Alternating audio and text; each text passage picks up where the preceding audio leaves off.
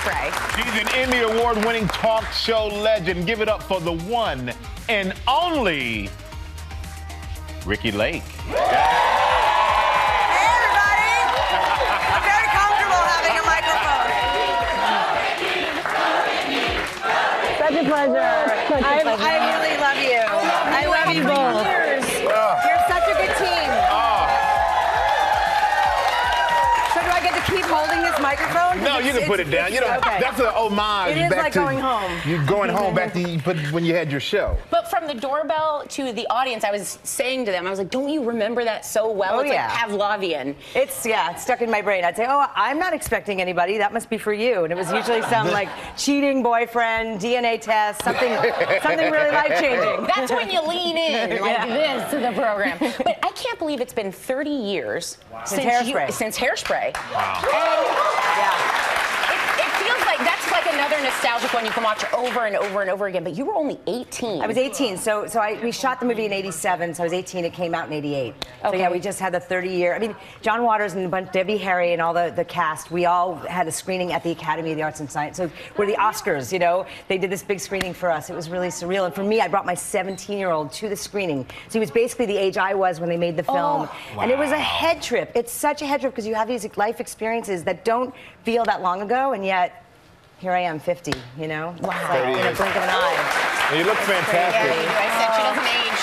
Doing okay. Having a little extra weight, I think, helps with the aging process. Oh, Ricki, It does. you're looking good, You look Ricki. amazing. I can't get on board with this. Yes. Thank you. And then when you were 24, you hosted your own talk show. Yeah. I mean, how many of you grew up with me? Everyone. Yeah. No, I was 24. And you did it you did it for 11 years. So do you have any advice for us? You guys are golden, because I told you, I'm genuinely a fan of you, both of you. You're authentic. I mean, I think the key is being relatable, likable, a good listener. I don't know. You know, that's what worked for me. And I think you guys have a lot of the qualities that I think I had back in the day. Thank you. Thank you very much. No, I mean it. And I'm very discerning, you know. I can tell when someone's phony. I can tell when they're not true to themselves. And so I'm really fans of both of yours. I love that seal of approval. Me too. Now, you just mentioned that you turned 50, which is still one that's not old, but mind-boggling that you look the way you do. But you went to Burning Man for your 50th? Well, yes. But I'm gonna be going to Burning Man for my 51st and my 52nd and my 53rd. It is literally the greatest place in the world. The greatest place I've ever been. Yes, it's. I've heard about it. You've heard about it? I've never gone. I've never gone. I only see pictures. Oh my God, the pictures. They threw up pictures probably. It's freedom of expression. There's me and my posse. It's a magical community that comes together for 1 week out of the year, every year. It's a city. It's a full-on city. There's no commerce. There's no exchange of money. Everyone is at their highest vibration. It's just a magical place. If it piques your curiosity, it does. It does. It's definitely an amazing place. People go with their kids. People go. You know, you can go sober. You can have a great time. Anything goes, literally, and magic happens on the playa. Now you have two boys. I do. 17 and 21? 21. Yeah, you did your homework. I have one graduating from college. Milo, remember when I was pregnant with Milo?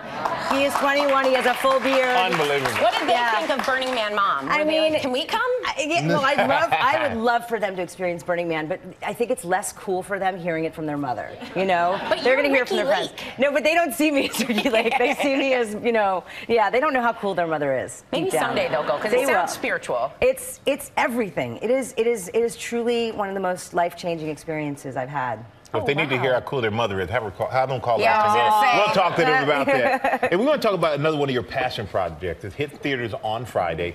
You're executive producer of this new documentary. It's called Weed the People. Weed with a D. Weed with a D, the people. Which follows how families are affected by cancer and all of their options, including medical marijuana. And what is it like listening to these people who are telling their stories to you?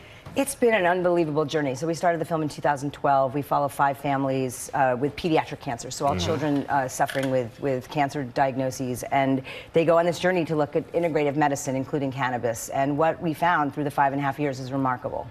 Remarkable what cannabis was able to do, both with the symptoms of chemotherapy and also shrinking tumors. With these kids. Yeah, and it's really, like, my focus of my career of late has been this documentary work where it's more issues and things that kind of have a curiosity about and something that matters to me. And this is, you know, the cannabis plant is so misunderstood. Yeah. And we all need to know what the powers of this plant is and why it was taken away from us and why it's a Schedule I drug. And really when it's the plight of these families, you know, you're just like, you're in the story and you can't help but see yourself and feel for these children.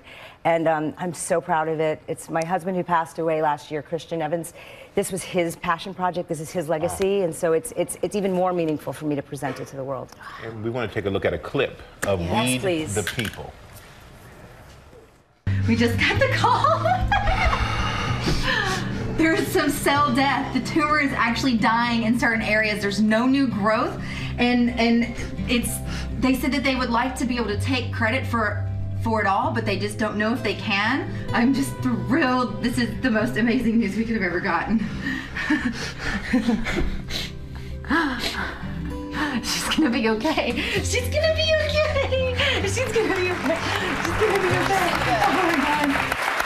The medicinal strength in this specific category, because actually only about 5% of cancer research goes to pediatric cancer, so that's near and dear to my heart. But there's also medicinal marijuana for everything from mental health, which we talked about before. There's an organization, Bring Change to Mind. I'm involved with that group, yeah, because my husband died from bipolar and death by suicide, and so it's obviously very near and dear to my heart. And cannabis really can be incredible for people suffering from anxiety, sleep issues, chronic pain. I mean, it runs the gamut, and you know, it's just so frustrating because the system, it's illegal federally. States, the laws are different in every state, and there's no knowledge, there's no information about dosing and about. So we're hoping this movie could be the tipping point of really educating the public about this medicine, and that it doesn't have to be psychoactive. These kids aren't getting high from their medicine. No. They're literally just like healing themselves. Relief and getting exactly.